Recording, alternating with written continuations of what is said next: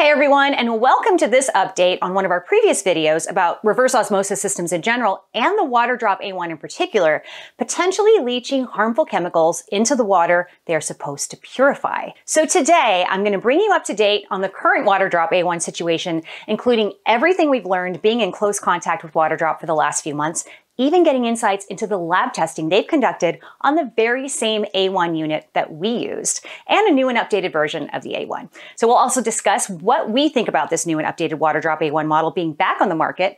And finally, we've tested more than 36 other reverse osmosis systems and similar types of water filters for chemical leaching in the meantime. And we're eager to share those results with you. So let's go. Okay, let's start with a brief overview of what happened so far. So Waterdrop had reached out to us a while ago and asked if we could review their A1 countertop reverse osmosis system, meaning the old version of it. We said yes, but we not only tested the system for some hands-on experience, we also conducted a lab analysis of a before and an after water sample because we wanted to find out how effective the Waterdrop A1 RO system really is at removing contaminants. We used test kits from ETR Labs to do a professional analysis of the two samples, and once the lab reports were in, we could tell that the Waterdrop A1 had done a solid job reducing most undesirable impurities. However, the lab reports also showed elevated levels of methylene chloride, aka dichloromethane, and Xylenes in the filtered water that hadn't been detected in the unfiltered water. Now, dichloromethane was found at 11.87 parts per billion, which is way more than the strictest health guideline we could find at 4 parts per billion, and even double the EPA's legal limit for public water supplies at 5 parts per billion. And Xylenes were detected at 0.71 ppb, which is way below the strictest health guideline of 500 ppb, and the EPA's legal limit of 10,000 ppb. Now, dichloromethane and Xylenes are volatile chemicals, and the EPA has started regulating them because, and I reference the EPA's official website here, some people who drink water containing dichloromethane in excess of the legal limit over many years could have liver problems and may have an increased risk of getting cancer. And some people who drink water containing Xylenes in excess of the legal limit over many years could experience damage to their nervous system. Now, naturally, we found this pretty alarming, so we repeated the lab testing to make sure that our findings were accurate. And the second lab report also listed dichloromethane, but at a slightly lower concentration, and Xylenes were not detected. Next, we did some research and found that Derek from Modern Castle here on YouTube had also done a lab analysis of the old version of the Waterdrop A1, and he had also found dichloromethane in his filtered water at an even higher level than we did. And then we found a study that says that RO membrane manufacturing processes involve various volatile chemicals, including dichloromethane and Xylenes, in order to increase membrane performance, and that these chemicals can be left behind in dangerously high concentrations in RO membranes after manufacturing, even leaching into the water they are supposed to purify. Of course, we reached out to Waterdrop about our findings, and our contact at the company said that after several running cycles, the A1 uses a disinfectant solution in order to clean itself, and that's where the chemical leaching came from. We weren't really convinced by this explanation back then, and we've learned a lot since, and that's what I'll share with you now. So as mentioned in the beginning, we've been in close contact with Waterdrop about their old A1 version leaching chemicals. Now, in fact, they saw our video, and someone from Waterdrop, not our previous contact, reached out to us saying that our video had raised significant concern within their company and that they had decided to withdraw the A1 from all channels for the time being, and that their R&D and product departments would conduct additional testing. And they did. First of all, Waterdrop asked us to return the A1 unit we used because they wanted to test it themselves. So we did, and they tested it using TapScore, which is a water testing service similar to the service we used. And plus, Waterdrop did some additional testing using SGS, which is a multinational company that tests products for material safety, among other things. Okay, so the TapScore report, which Waterdrop kindly sent us and which you're seeing now, confirmed our A1 unit, remember that this is the old version, leaching dichloromethane into the filtered water, but at 0.75 ppb, the measured level was much lower than what we had found. And Xylenes were found at 0.55 ppb. In addition, the lab report listed a third volatile chemical, toluene, at 0.21 ppb. Now, apparently, this is another chemical used in RO membrane manufacturing processes. Good news is that even the strictest health guideline for toluene in water is at 24 ppb. So way above what had been detected. The The SGS only tested for dichloromethane and found it at 0.5 ppb in the filtered water, so again at a much lower concentration than what we had originally found. The lower dichloromethane concentration might have to do with the fact that our Waterdrop A1 unit hadn't been used for quite some time before this new round of testing, and so it needed to flush 2 to 3 times beforehand. So we assumed that most of the dichloromethane had been flushed out of the system by then. Still, seeing these results was great because it kind of confirmed our own findings and put our minds at ease because we hadn't spread any false information in our first video.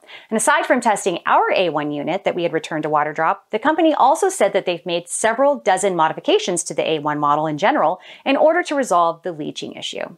Obviously, we asked for specifics, but they replied that due to confidentiality rules, they were unable to disclose any details. What they said, however, was that there had never been a chemical sanitizer in the system, so our previous Waterdrop contact was wrong about that. Still, this wasn't really the answer we were hoping for, but Waterdrop also said that they had randomly selected an updated A1 unit from their inventory for testing, and again, they've kindly shared the results with us. And although we can't really confirm their authenticity, we do believe that the results are accurate. Why? Because quite surprisingly, even with the updated Waterdrop A1 version, the same 3 volatile chemicals were detected in the filtered water, just again at much lower concentrations than what we had originally found. Dichloromethane at 0.77 ppb, remember the strictest health guideline is set to 4 ppb, Xylenes at 0.57 ppb, so way below the strictest health guideline, and toluene at 0.22 ppb. Also way below the strictest health guideline. On top of that, Waterdrop has applied with their updated A1 model for an NSF Standard 58 certification for material safety and structural integrity, which apparently they'll receive at the end of the year. And so with all of this new development, the updated Waterdrop A1 is back on the market. Now, what do we think about that? Well, all of this shouldn't have happened in the first place, but the fact that Waterdrop took the A1 off the market to do their own testing was the best possible move they could have made. We also appreciate the fact that they've shared all of their test results with us. What we don't like is that even with the updated A1 model, the chemical leaching still seems to persist, although it doesn't exceed even the strictest health guidelines any longer. Of course, in the end, you need to decide for yourself if you would like to give the updated Waterdrop A1 a try. From our perspective, as long as there are other good countertop RO systems out there that show no signs of chemical leaching in our lab testing, we prefer using one of those. But leaching aside, the Waterdrop A1 definitely is a really cool product, and we're planning to test the new and updated version ourselves at some point and provide a full review, which is what we had originally intended. All right, before I end this video, I want to talk about all the other water filters we've tested since our first Waterdrop A1 video came out, because we've been very busy. We tested 11 water filter pitchers, 9 other countertop reverse osmosis systems, 11 under sink ROs, and 7 gravity water filters. And what I can say is, based on our lab data, chemical leaching seems to be much more common with water filters than we had anticipated. I mean, sometimes the leaching is not really problematic. For example, when a water filter leaches tiny amounts of iron or zinc. But we also found more water filters that, again, based on our lab testing, apparently leached potentially harmful chemicals into our water, and in several cases, even at levels that exceeded public health guidelines. Now, on the upside, there also exist plenty of water filters that don't seem to leach any chemicals into the water they treat, which is great, of course. Leaching or not, you can find all the water filters we've tested up to this point together with their lab reports in our Google Sheets, which I'll link in the video description.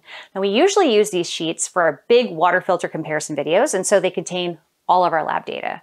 Again, so far we've tested 21 reverse osmosis systems, 11 water filter pitchers, 7 gravity water filters, and there will be plenty of other filters and filter types following. By the way, the reason I'm not going through all the water filters one by one in this video is because I'd like to keep things short for a change and there'd be way too much data to cover, but let me know in the comments if you'd be interested in a video like that. Also, in case you go and check out one of our sheets, please keep in mind the following 3 things. 1, we usually don't repeat any of the lab testing to confirm our findings. So while we were right with what we said about the old Waterdrop A1 version, leaching dichloromethane and Xylenes, we can't guarantee that any of our other lab results are indeed accurate. And the reason why we're not repeating our lab testing is simply because it would be way too expensive.